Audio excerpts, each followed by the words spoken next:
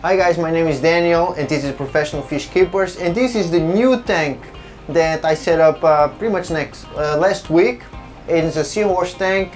It's an innovative marine tank, the SR80 with the Castlelight AP700.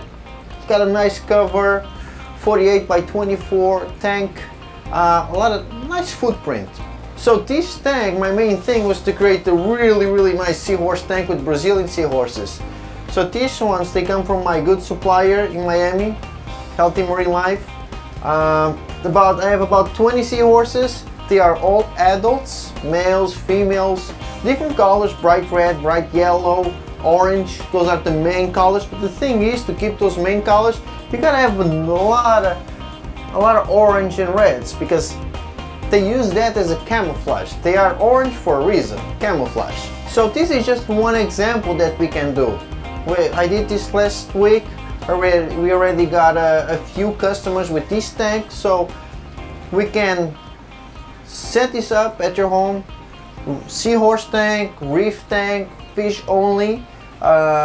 We do the service, we can relocate your tank, so whatever we need, we do it in a professional way, no problem. We also got a lot of new fish in. There's a lot of fish from Red Sea, a lot of fish from Christmas Islands. We also have unique stuff like black tanks, mustard tanks, golden hawks, tiger flame angels, and we have a great concern about the fish. So we get the fish from good suppliers.